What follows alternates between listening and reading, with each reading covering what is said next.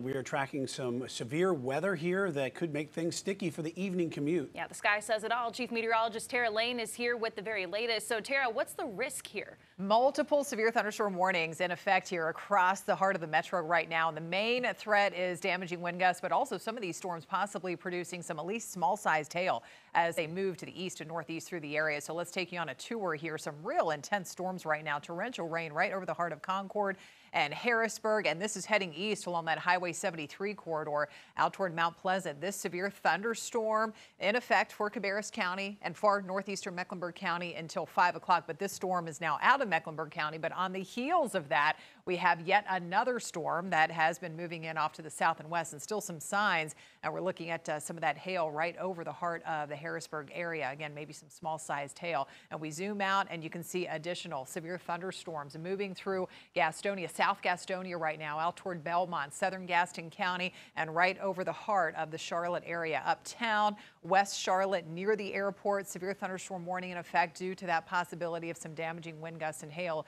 So this one going until 4:45, and then we have that next one to the south over the heart of York County and Chester County, also seeing some torrential rain coming in, and then more clusters of storms, real heavy rain and a ton of lightning right over Rockingham, and this is pushing to the north and east. And you can see how the Mecklenburg County area got highlighted in blue. That's the aviation warning here. So just warning, obviously, aviation in the airport that we do have that severe storm in the vicinity. All coming in with a cold front. So these are kind of riding along that boundary, working with plenty of fuel with the heat and humidity today. Severe thunderstorm watch continues wherever you see the pink. So Charlotte Metro points north and east until 9 p.m. So 9 o'clock this evening. That gives you an idea on the timing. Again, damaging wind, the main threat, lower risk of hail, not as much concerned about the tornado risk with this particular system, and maybe some at least brief flash flooding too taking place with this torrential heavy rain. So by 8 to 9 o'clock, most of this is out of here. Not worried about severe weather overnight, unlike you all in the mountains, maybe waking up due to some of those tornado warnings that we had with that line coming in the front last night.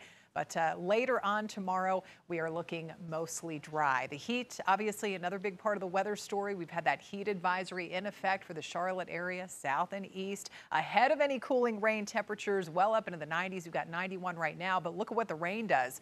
We're down to 77 degrees in Gastonia, still some low to mid 90s off to the east. And once you factor in that humidity, it feels like 101 up to 105 in some of your neighborhoods. It's not going to be that hot tomorrow, not nearly as hot, with some lower humidity coming in behind this front as well. Temperatures topping out in the mid to upper 80s. However, notice on the little doormat there, as you're headed out the door, we could see a couple of late evening storms tomorrow. Why is that? It's because we have this front that may not totally clear our entire area, stalling out to the south and east. And so most of us, nice and dry day, lots of sunshine, scattered clouds. But notice by 9, 10, 11 o'clock, we could get an isolated, stronger storm redeveloping along that lingering front, mainly over upstate South Carolina and south and east of Charlotte. But the muggy meter takes a big drop for the latter part of the week before the mugginess, the humidity starts to rise again. It is still summertime, of course, by the end of the weekend and early next week. Rain chances much lower the next few days, right on into the weekend. We may get another system bringing us the